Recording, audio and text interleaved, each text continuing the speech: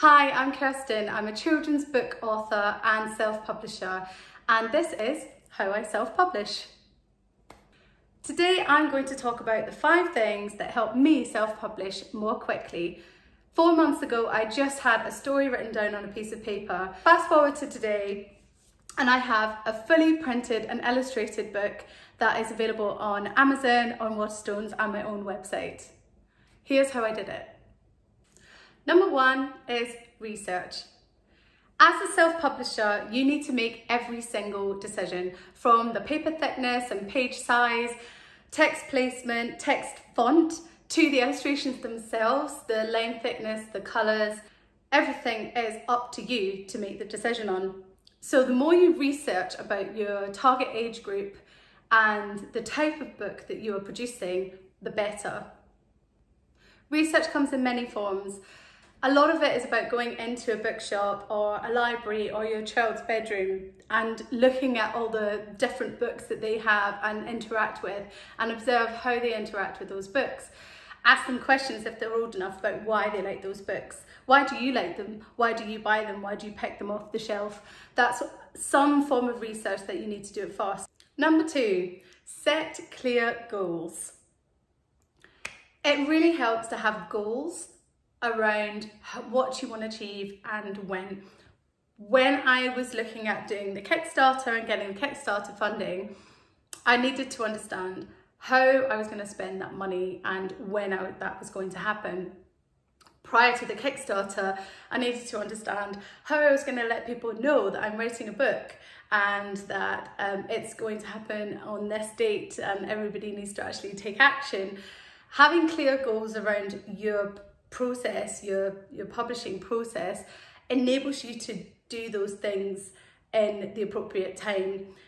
It also helps to share those goals with the people you are collaborating with. So my illustrator knew when we were having a Kickstarter, when I wanted to release the book, the reasons behind why I wanted to release the book when. Number 3 is get the funding. So I used Kickstarter to fund my first book.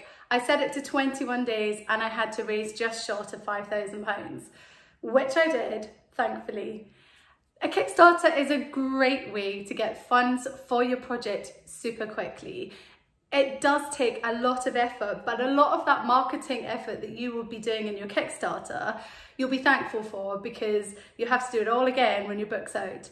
I managed to get over 200 pre-orders as well, so my book wasn't hanging around, it was getting out the door as soon as I got it printed and delivered to me. The Kickstarter funding just helped massively because I could pay my illustrator, I could pay for all of the merchandise, and also I could pay for the printing deposit as well. It's really, really important to plan your Kickstarter properly, so I'll do some other videos about that later. Number 4 is feedback.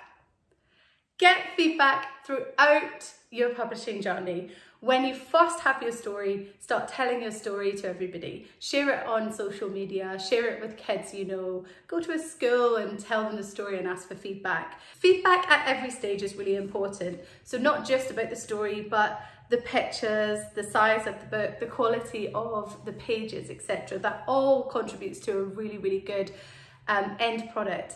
And you just want to make your book the best that that book can be. Linked to feedback is number 5.